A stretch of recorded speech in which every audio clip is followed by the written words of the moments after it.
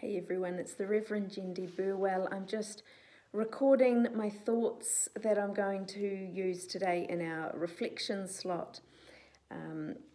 Today we are starting a 5-week series, if you like, where we're going to concentrate on looking at the first letter to the Corinthians.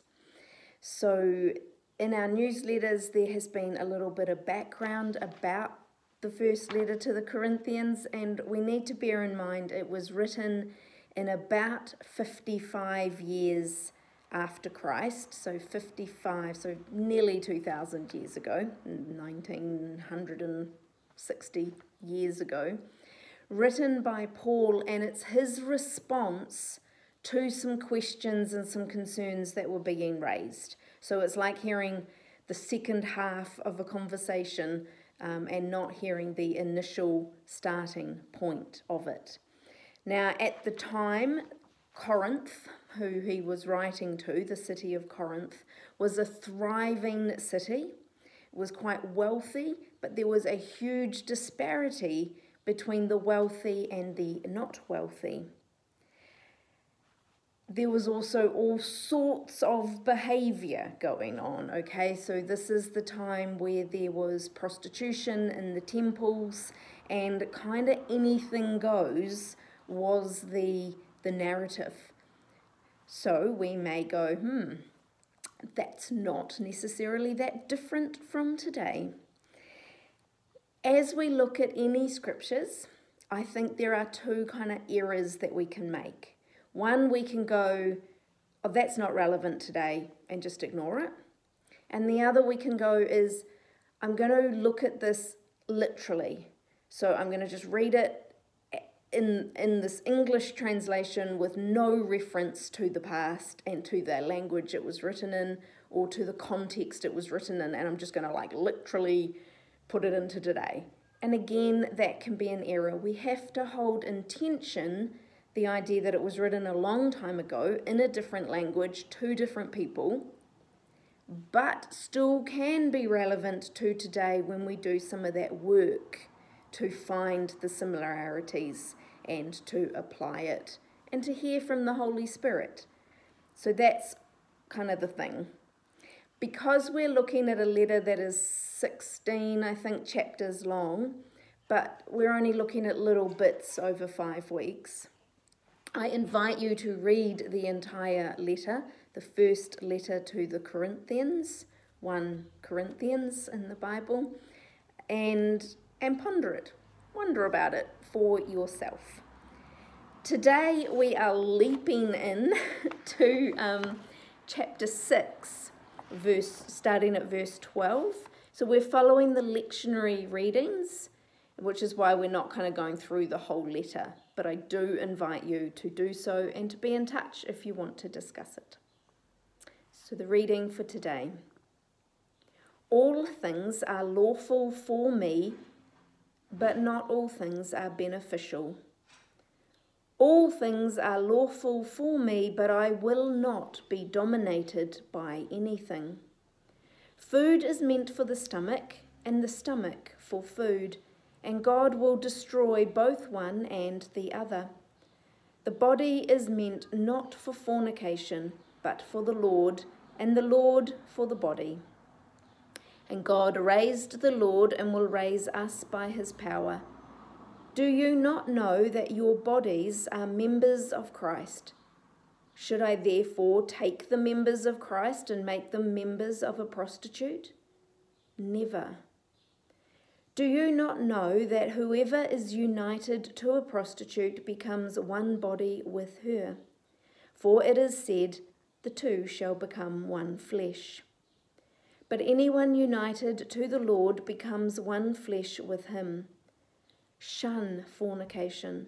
Every sin that a person commits is outside the body, but the fornicator sins against the body itself. Or do you not know that your body is a temple of the Holy Spirit within you, which you have from God, and that you are not your own? For you were bought with a price. Therefore glorify God in your body. Hear what the Spirit is saying to the church and to you and to all of us. Thanks be to God. As I've already alluded to, we need to understand the background of our scriptures. So take what I've said so far and do some Googling and understand the context in which this was written.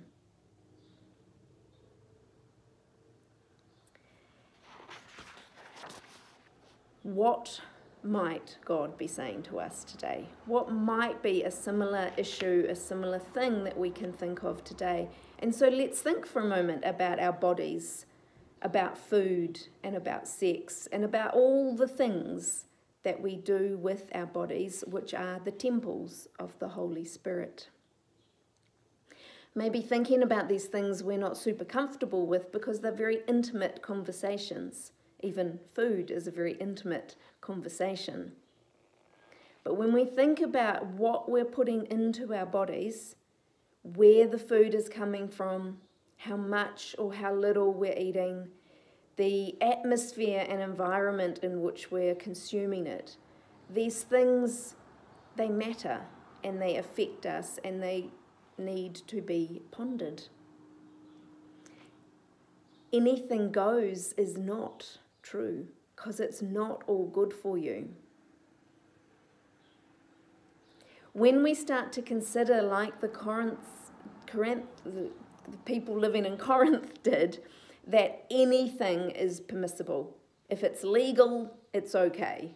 When we start thinking that that is where our freedom is, where anything goes, as long as it's consented, woohoo, anything we eat, anything we find and can eat, we can eat because we're allowed nowadays. There's no food laws.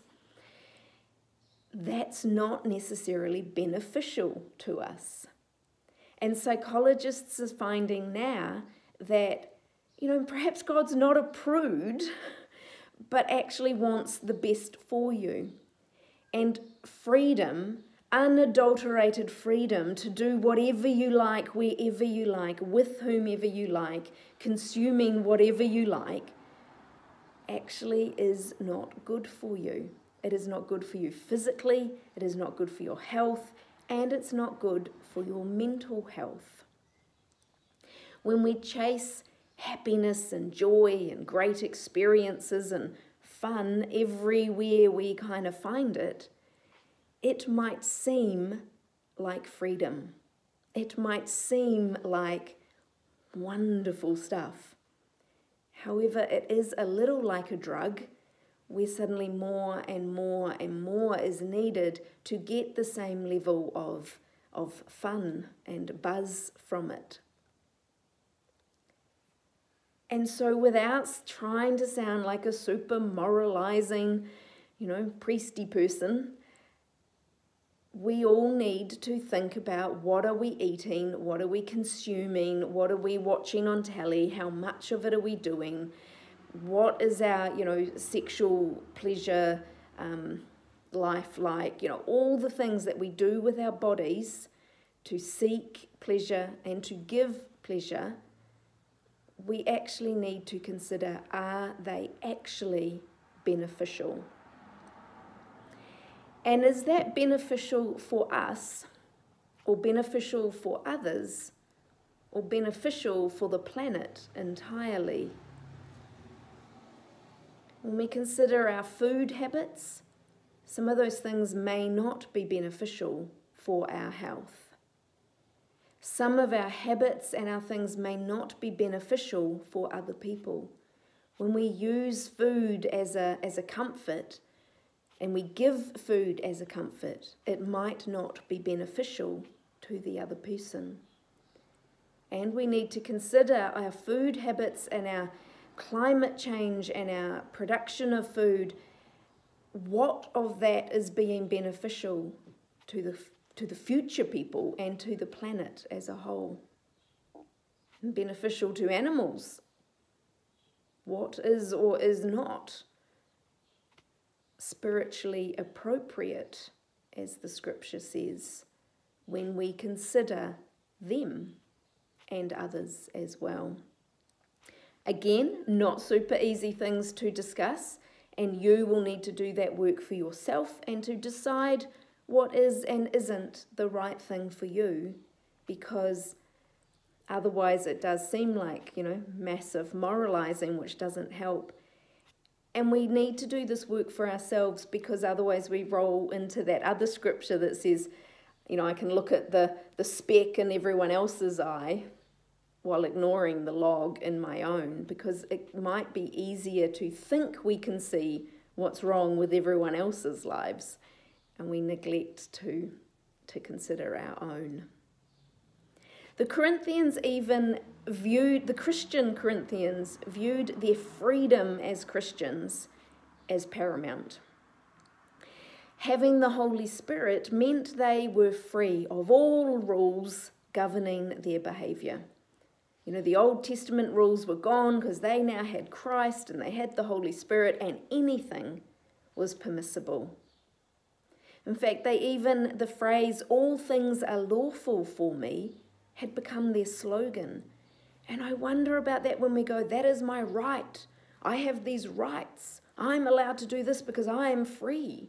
Well, maybe we're not as free as we think we are, particularly when we are tied to our emotions and our feelings and our seeking of pleasurable experiences. Paul is countering that position by teaching Christians that their freedom comes from belonging to Christ. You are not your own. You have been bought at a massive price for Christ, and you are only free when you lay down your rights to follow in the way of Christ.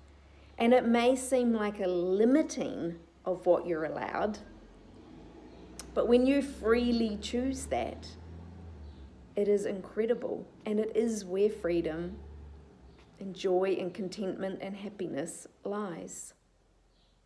You can't make that choice for other people, though. And we are discovering, as people have less, seek less, have less choice around, how many tubes of toothpaste do we need to choose between, having less choice and limiting ourselves may seem like a limit of freedom, but it actually opens up true freedom. And yes, it is a paradox, and you don't really get it until you start to experience it. And also remember, in Corinth, sexual carry-on of all sorts of stuff was everywhere, was rife. Okay, so there was power and control, manipulation, and just this absolute anything goes, anywhere you like. But it wasn't really free. And people had raised some questions and some complaints to Paul, and Paul was answering them in this letter. So I'm going to leave us here where we are thinking about we are God's temple. How will we therefore treat our bodies? And food and sex might be a starting point. And there's lots of other things we can consider with regards to our bodies as well. Just because something is legal or allowed does not make it beneficial to you, to others, to the planet, to the animals, to beneficial. I invite you to sit and spend some time with the Holy Spirit and ponder those things for yourself, and consider what you may be called to change so that you can actually have freedom and joy and contentment. Because the answer does not lie within anything goes, woo-hoo, I can do whatever I like. It actually lies within what is beneficial, what is spiritually appropriate. And I invite you to seek that answer for yourself.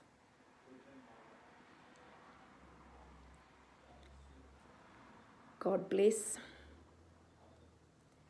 I'll see you here again, and you are invited and welcome to contact me if you want to discuss.